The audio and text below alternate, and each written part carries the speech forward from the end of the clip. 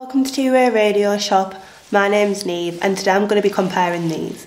This is the Motorola DP4000 and this is the R7. Here in front of me we have three generations of Motorola two-way radios. Starting with the oldest, we've got the GP Professional series, the MOTOTRBO DP4000 and then the brand new MOTOTRBO R7. The Motorola GP Professional series may look a little bit outdated now, but back in the day this was a really decent bit of kit in the two-way radio market. Literally everything you needed a two-way radio for at the time this could deliver on. That was until it was replaced by the MOTOTRBO DP4000 series. This is when the two-way radio market finally started to get a little bit more interesting. The DP4000 was introduced as part of the Motorola DMR digital-based radio system called MOTOTRBO. MOTOTRBO is basically a range of products, mainly digital radios and communication solutions such as Capacity Plus, IP Site Connect and Capacity Max. The DP4000 was one of the first digital radios released by Motorola. It's robust, reliable and it has great audio quality. The DP4000 was one of the best at the time, which is why it was widely adopted in many industries across the UK. But as with everything, the two-way radio industry has continued to grow, develop and evolve. Cue the MOTOTRBO R7. This is the latest evolution of the digital two-way radio. Last week, Motorola announced the cancellation of the MOTOTRBO DP4000 series and they intend to replace it with the R7. Motorola has had massive production line problems over the last year or so, and this has led to extremely long lead times when trying to get your hands on any of their products, the DP44 series in particular. Motorola has said that they hope to see improvements within the supply chain moving forward with the R7.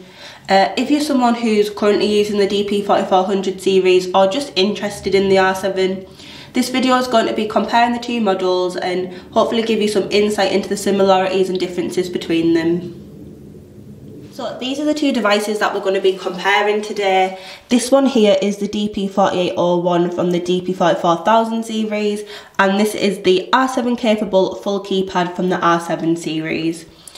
I think instantly you can see the difference between the two. The DP model is a lot squarer and the R7 is a lot rounder and also a little bit slimmer.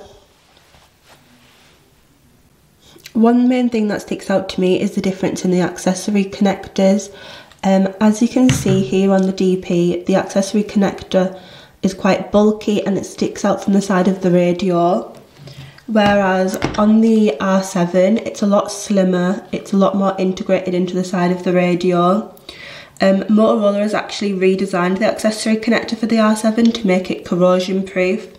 This design should help increase the longevity of your radio, as often radios need to be repaired or rehoused due to damage to the accessory port cover.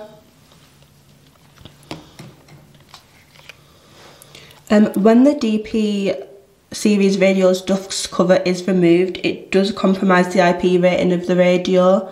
This is standard with many two-way radios, whereas with the R7, removing the dust cover has no impact on its IP rating. Both of these devices are rated IP68, which means they're completely dust tight and waterproof. They can be submerged in water of up to 2 meters for up to 2 hours. The R7 is also IP66 rated, which means it's been tested to withstand direct impact from a highly pressurised water source, such as a jet. So I've taken the antennas off the radios so that we can get a better look at the emergency button. The emergency button, when pressed, sends out a distress call to other radios within range. This feature allows users to quickly send out a distress signal in case of an accident or an emergency. This is one of the main reasons two-way radios have been widely adopted in industries such as security and manufacturing. This one here is the DP4400 and this one's the R7. Straight away I can tell that the button on the R7 is noticeably larger. The bigger the button, the easier it is to push, especially if you have gloves on. I think that this is a great improvement from Motorola, as many of the industries that use two-way radios do wear gloves. So I think again it shows Motorola has designed the device with the end user in mind. I've turned the radios on so that we can get a better look at the LED indicator light. As you can see on the DP, it's flashing red because this radio is currently out of range. and on the R7 here, it's lighting up as green. So from the top, they both pretty much look the same. They're in a very similar location. However, from the front, it's kind of difficult to see the DP indicator light because it's covered by the bulk of the speaker here, but it's much easier on the R7. This small change makes it much easier to see the radio status or if there's any issues, no matter what angle you've got the radio from. When it comes to the displays, the biggest difference here is obviously the size of them. The DP has a 1.8 inch low pixel display and the R7 has a 2.4 inch high pixel display. The bigger screen on the R7 means that notifications or information is more visible at a glance. If you had a text message, for example, the text message would show up on the screen and you could see it straight away, rather than having to click through the menu, go into the inbox and then read the message. So the reason that the screen is able to be much bigger on the R7 is the position of the front-facing speaker. So this is where it's located on the DP model. And as you can see on the R7, it's been strategically placed behind the keypad. Not only do I think this is really aesthetically pleasing, I think it's a really creative decision from Motorola to be able to have the bigger screen. Like I've said, the benefits of the bigger screen is seeing information at a glance. And I think that adds to the overall user experience of the radio. The keypads themselves on the radios are pretty similar. The buttons on the R7 are quite a bit bigger than on the DP. Again, this means that they're easier to use when you're wearing gloves, and I do think they feel a lot more rugged in comparison to the DP buttons. Moving on to the main thing that I think is going to set the R7 apart from the DP series. The main focal point of the R7 launch campaign was to hear and be heard. Motorola's put a lot of emphasis on the audio capabilities of the R7.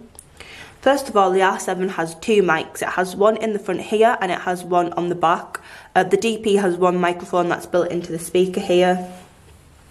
These two mics use intelligent audio and adaptive noise cancellation technology to help improve the audio.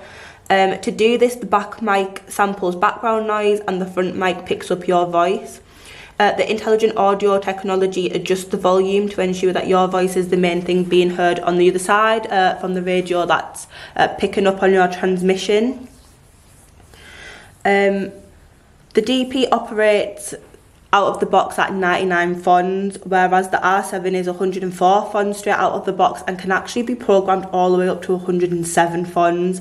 This is a very loud, and means that this device will perform extremely well in loud environments such as manufacturing, warehouses, football stadium, maybe even an airport runway.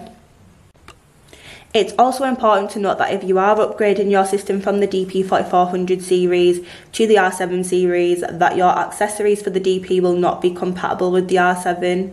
This is because of that newly designed accessory connector that we showed earlier. The battery connector at the back is also different, so the batteries won't be compatible either. With that being said, the actual charging accessories, so the multi-unit chargers, the single unit chargers, the travel chargers, stuff like that, they are compatible with the R7, so they will charge your device. So as an end note, I do think it's really sad to say goodbye to the DP4400 series. It has really been a shining star within the two-way radio industry for quite some time now. But the R7 has been developed with the end user in mind, and it does have some great new qualities, such as the audio. I would like to know your thoughts on what you think of the two devices, and if you have any questions on anything that I've mentioned about the R7 or the DP4400, leave it in the comments down below.